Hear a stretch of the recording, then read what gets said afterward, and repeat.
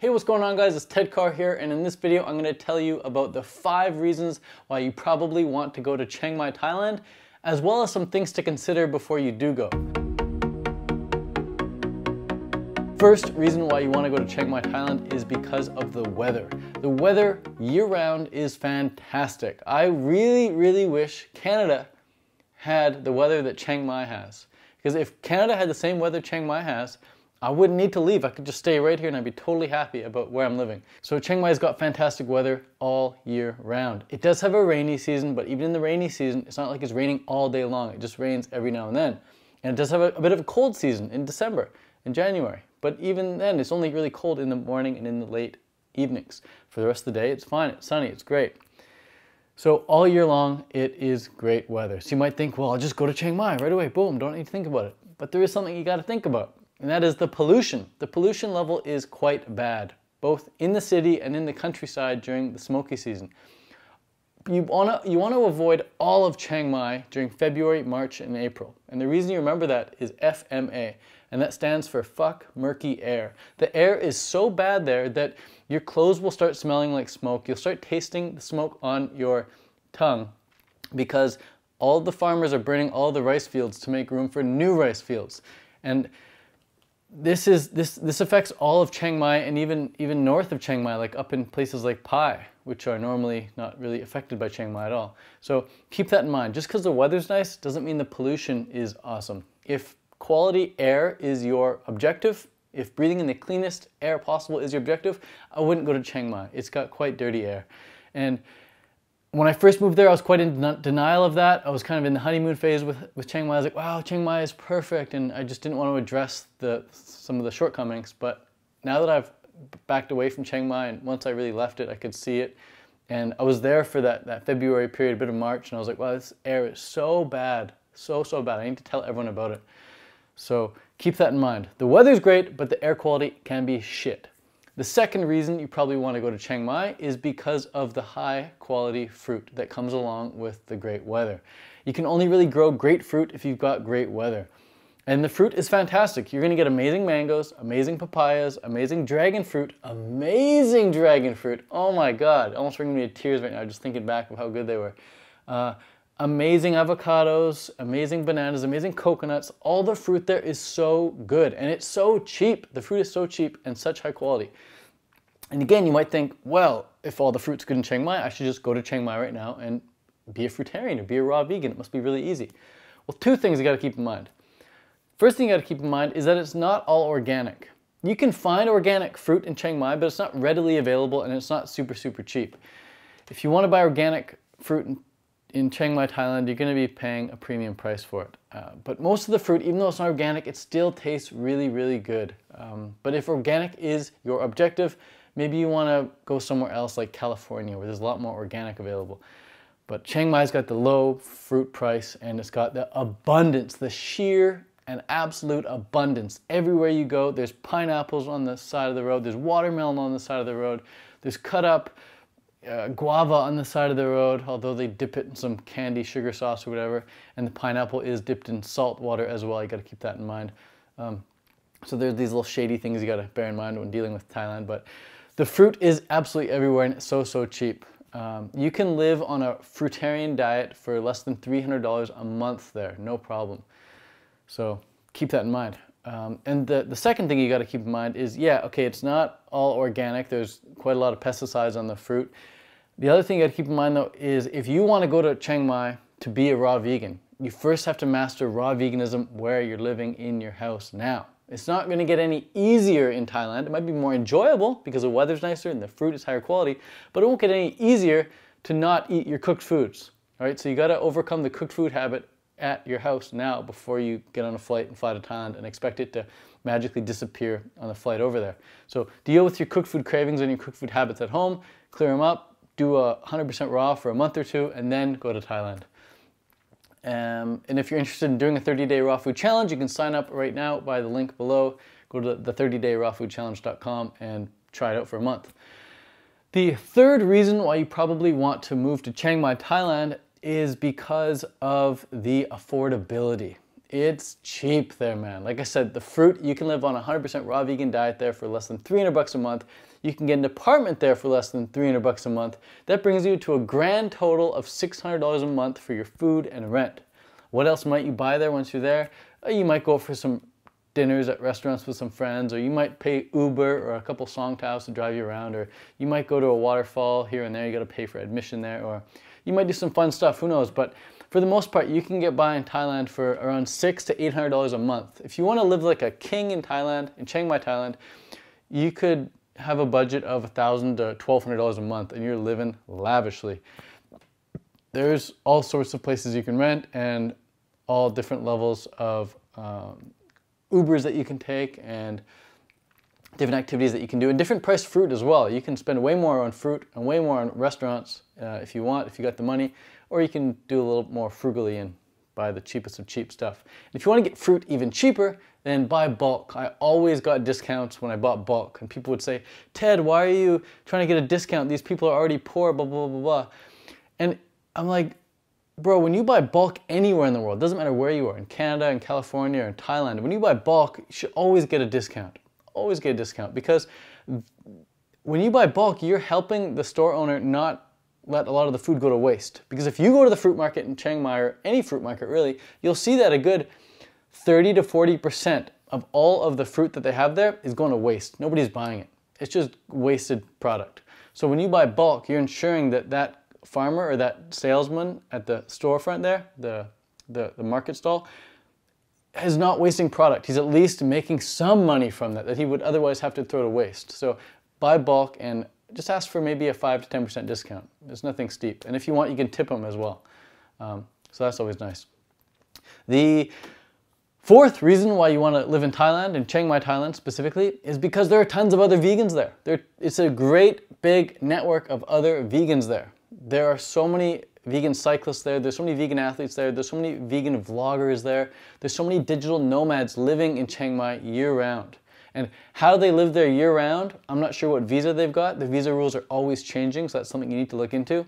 When I was in Chiang Mai, the reason I was able to live there for over a year, almost 2 years, was because I had a volunteer visa, and I was volunteering at some organization. But that organization is no longer available, because like I said, everything in Thailand is always changing, the laws are always changing, and that organization was no longer to keep up with the laws, and they had to shut down. So I'm not sure how you're able to stay there long term. Don't ask me how to get a volunteer visa or any sort of visa for that matter. Just do your research online and ask people who are already there. What you can do for sure though is you can get a 30-day visa on arrival. That'll grant you access to Thailand for 30 days. If you like it within that 30 days, you can definitely you have enough time there to ask someone how to get a 90-day visa. And I'm pretty sure the way to get a 90-day visa is to go to the embassy in Thailand, ask for the visa application for the 90-day thing. You get that, you fill it out, and then you fly to Laos. It's a neighboring country. You fly to Laos or Malaysia, whatever you want. I went to both. I went to Laos for a quick and easy, cheap spot to get the 90-day visa. And I also went to Malaysia because I wanted to try out some durian, some really good durian. The best durian in the world is in Malaysia. I went to Malaysia to get my 90-day visa as well. So both were experiences. Laos was quite shitty, but had an amazing time there because I met a cool person there.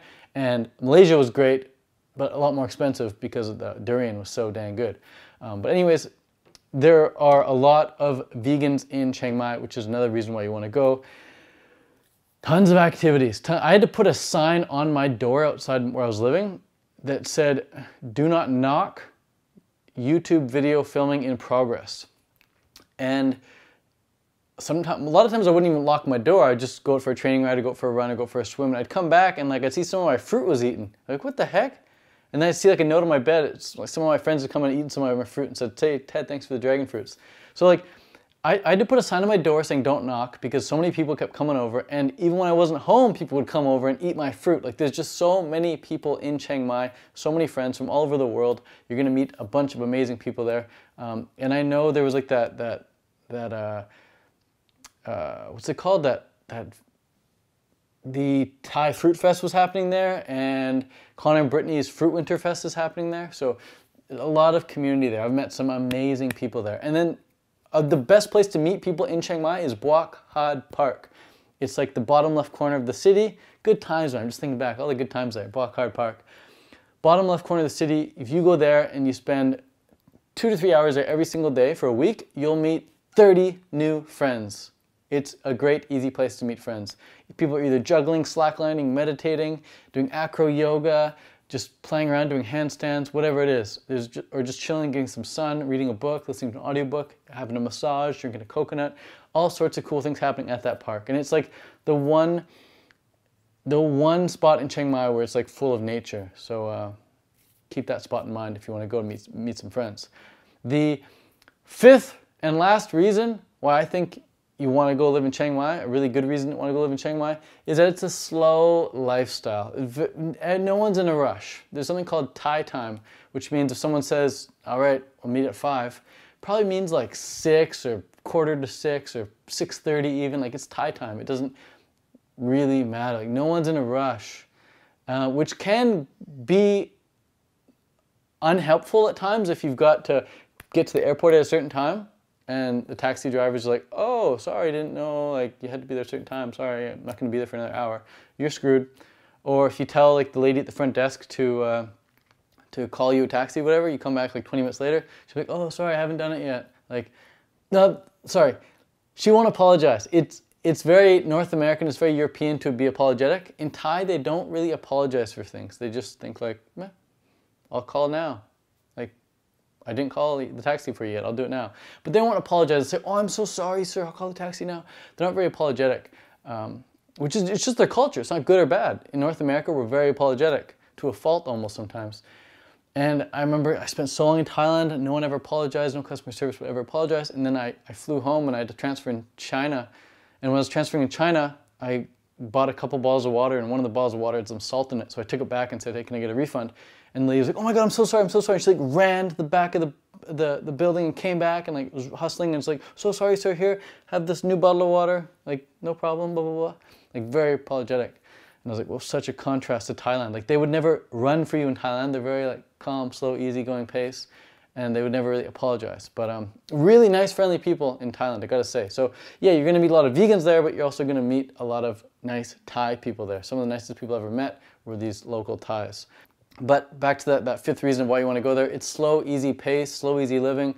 No one's in a rush to get much stuff done. It is the #1 place to go on the digital nomad list, apparently, for like the best spot in the world to go live as a digital nomad if you want to go make a living online, run your online business.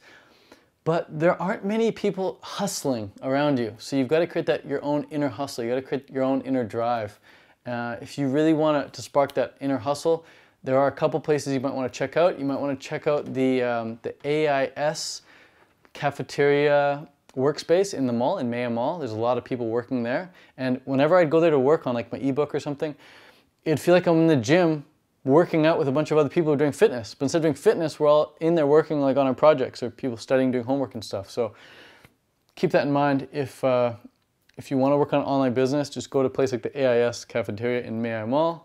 And another great place to go is just go on Google and type in co-working spaces in Chiang Mai, Thailand, and then pay like a monthly fee to have this little office space for you. Or just team up with some buddies, have some accountability. Ask a couple friends if they want to make ebooks with you or video courses with you, and then meet up on a regular basis, on a daily or weekly basis at a certain cafe or something, and work on your projects. If you're going to work at a cafe to get your hustle on, to counteract the really slow life, easy living, then be sure no matter what cafe you're at, you're also buying a smoothie or a juice there to pay for your little seat that you're using, to pay for the use of Wi-Fi.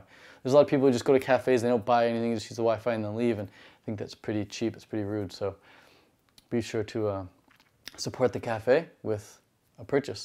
Anyways guys, I hope those 5 reasons to go to Chiang Mai inspire you to either go to Chiang Mai, or they give you a realization of why you might not want to go.